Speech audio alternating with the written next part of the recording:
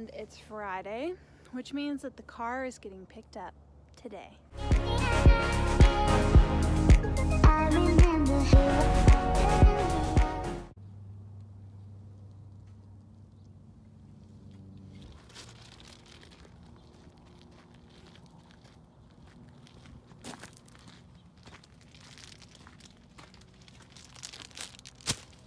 Gotta lay one of these babies down when you work outside. I ended up having to take the bumper off the car because it's so low to the ground that I couldn't get it on the trailer, so that's what I had to do. Here we go. There she is. Toothless herself. I mean, I guess it's a him, but yeah. Off to the next stage of the journey.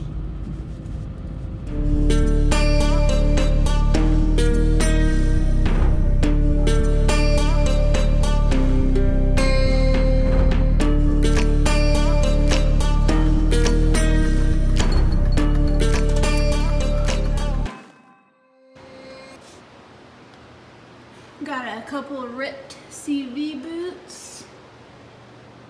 Those are gonna have to be replaced.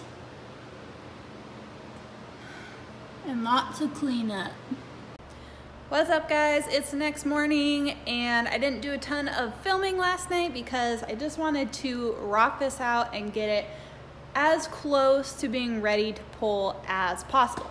So I have a really short time to be here this weekend, so I just really wanted to focus on getting work done. I had a ton of family out here, which always makes it really difficult to film. Nevertheless, I'm gonna go ahead and show you what I've got going on under here and kind of where we're at in the process. My manual says that this horizontal cross member needs to come out in order to remove the transmission. We have everything out but this one bolt right, let's see if I can get it here.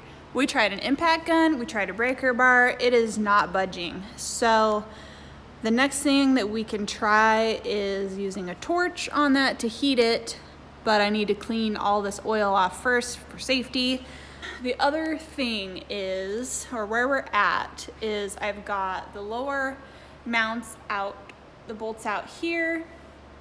I wish the car, I'm not gonna lower it down for this purpose, but basically up top, this is what I've taken out. So the battery tray, the air cleaner, radiator hose, the different bolts, and then there's stuff in there that's just laying there. I had to take out the starter, and it's also just laying in there because one of the bolts, the wire is stripped, so it wouldn't come out. So I just left it in there for now. Didn't want to mess with it. Just wanted to get as much access as possible. And so yeah, now what we're doing next is I need to make sure I've got as many of the bolts out of this bell housing as possible that I can reach, which I'm probably gonna have to lower the car anyway to do that. We have to take off the wheels and get these CV axles out, which is always fun on a lift like this. Getting this cross member out and disconnecting all the mounts. After we get that done and get these axles out, the transmission will be ready to.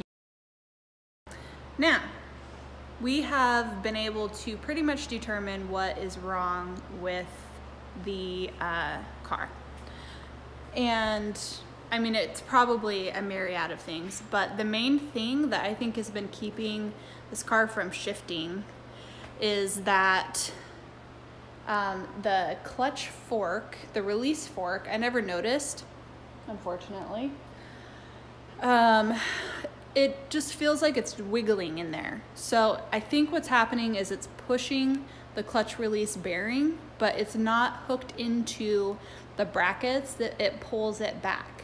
So it's just staying pushed in and not coming back out. So pretty sure that is the issue with it not being able to shift. And I'll try to show you in a video once I get it lowered down, but it's literally, I can move it up and down, I can do this, and just like clink, clink, clink, clink, clink, clink. It doesn't sound good. So here's my release fork. It's just like really floppy in there. So I think this is honestly the main issue with the shifting. So we shall see. So I'm gonna check that out and get that fixed. Also, I discovered one other thing while I was underneath here that I'll show you real quick. So obviously this car has a ton of rust, by the way, but this fender's coming off, so that'll take care of some of it. We're gonna have to weld new rockers in and clean up this as much as we can. But coming under here, so my exhaust is really, really loud. And I just thought maybe this was, you know, had a little crack or something, but it's not even connected. So that's why this car is so freaking loud. So what we're gonna do is we're gonna cut this here, and weld a new 2.5 inch piece in and get rid of this janky flex pipe. So that'll take care of the horribly loud exhaust right underneath my feet. And then we're gonna end up having it route back out to this lovely muffler where it should be going. And then I'll see how the sound is. Oh, while I'm under here, I can finally clarify exactly what I have. So this is the Skunk 2 exhaust. It's in fairly decent condition. That's probably gonna be a problem here soon. Maybe we'll just fix that while we're under here. But here we go. Lots and lots of oil under here. And then the other thing is, if you look right here, that's my floor pan. This is my carpet. So I definitely need to do some sort of a patch panel in here to try to get this solidified as much as possible. Got some rust under here. So lots of cleanup to do, but all this is secondary to getting the car running first. So we will do what we can a little bit at a time. And you know, my stepdad is helping me, which has been huge. As many of you know, having 2 people to do things is so much better because he's got a lot of knowledge that I don't have. So if I get stuck on something, he's like, hey, why don't we try this? And it works out really great. He's not super familiar with these kind of cars, obviously. If you saw the Chevelle, that's what he likes to work on, is his muscle cars. But it's been kind of fun because I've been able to teach him about imports and show him that they're really not as scary as people make them out to be. Before we take the transmission out, I had to make sure to support the engine. So what we did was we built a custom support for it in order to hold it up on the fender. So my stepdad helped me fabricate the whole thing, and right now we're making some footing and the risers. I had to weld off or grind off the paint so that the weld would not be contaminated. So that's what I'm doing right here. And then after we got that, we got some steel threaded bar so that we can use that to lift and lower the engine as we needed to. And my stepdad just welded it up real quick for me since he's got the experience. And we decided to take the hood off. That way it doesn't hit when we lift up the lift. And the engine's all supported now. So I went ahead and started working on taking out the control arms, and I was working on getting that driver's side bracket out right here. So I had to bust those bolts loose. There's 3 of them holding, or the one that holds the motor mount through, and then there's 3 bolts that hold the mount to the body of the car. So I just had to bust those babies loose. You don't gotta lie to me to get through. Push and pull me off into the deep end. Let's pretend that nothing ever happened on that night.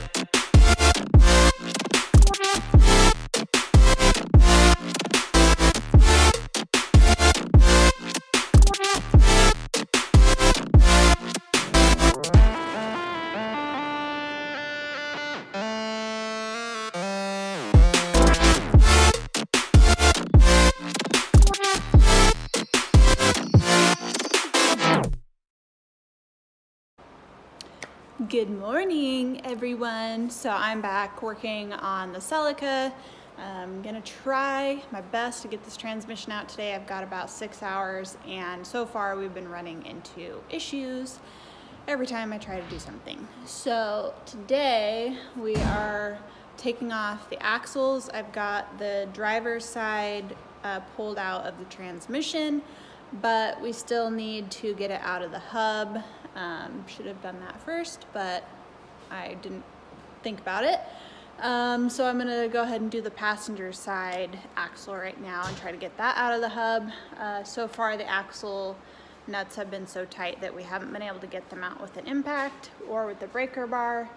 So I put a bunch of PB Blaster on it last night, and we're gonna let it soak, and then we let it soak overnight. And I went and got a deep socket to fit better on the nut because the other one was hitting just a little bit, so it's starting to round the edges, and I don't want to screw that up because then we'll never get it off. So that's where we're at. I've got 2 axles to get out, cross member support, so that we can get those 2 transmission mounts out and then be able to drop the transmission. We're going to have to do some sort of fabrication on the jack that we have because we don't have a transmission jack. So we're gonna try to make just the big regular jack work. We'll see what we can do. But yeah, that's where we're at. If all goes smooth, we should be able to have a transmission out today. If it doesn't go smooth, then we'll have made some progress and I'll have to try again. So let's go ahead and get started.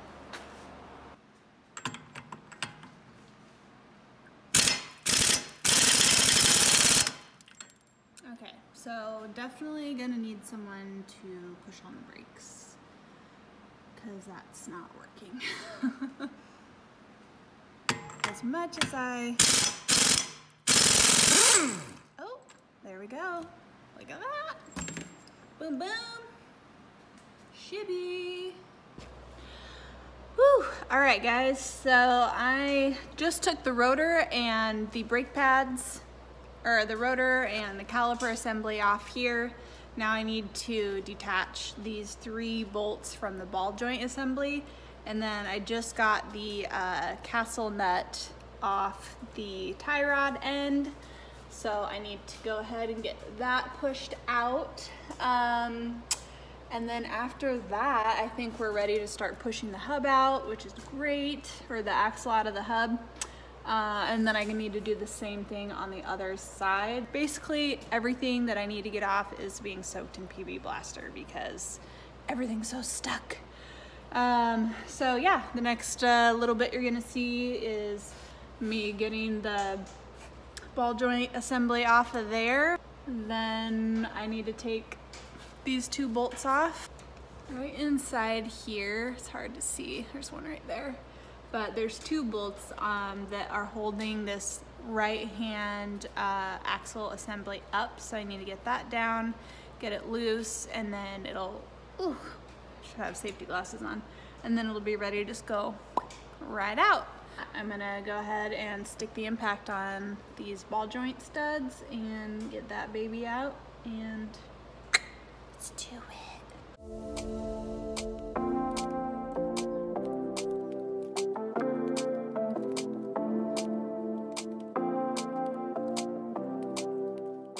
All right, guys, so I got the driver's side axle out. As you can see, it just pretty much fell right out, which is good, I guess. So that made it easy on me, and now I'm doing the passenger side. I'm removing those 2 bolts that basically bracket and hold the axle up to the engine. So I'm gonna take those 2 off. I might try to leave the tie rod end in on the system there instead of actually pulling everything out, because honestly, after I started taking things off, I realized that I don't think all the brakes and everything needed to come off like they said. I think that that's if you're gonna use their special service tool, which kind of like grabs everything on the hub and then pushes the axle through. If the other one comes out that easy, I just don't think it's necessary.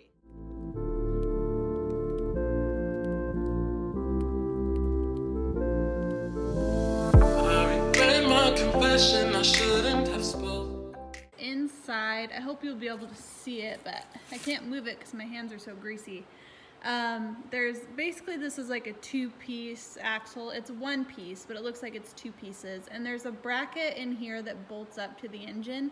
What I did is, because I'm not reusing these CVs, is I hit on the metal, the round metal part on the inside closest to the transmission by that bracket, and I hit it this way just to separate that bracket from the axle. So it came loose really, really easy, and I will try to show you how that works. And I should have safety glasses on under here. It was so easy. Oh my gosh. Okay. And there we go. Passenger side axle's out. All right.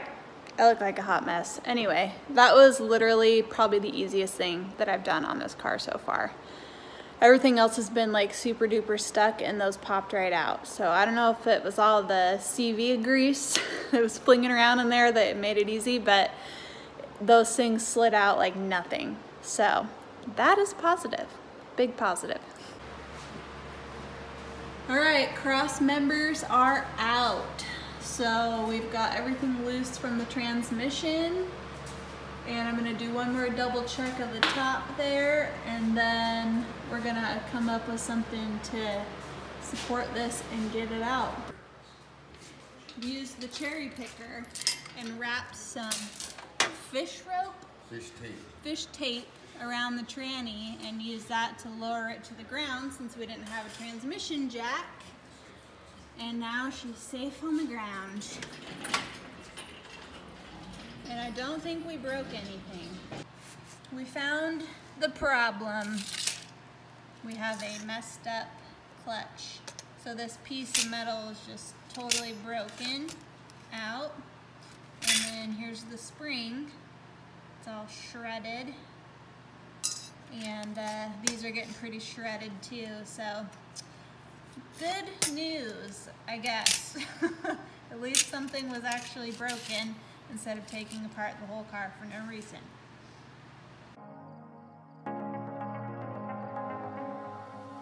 I remember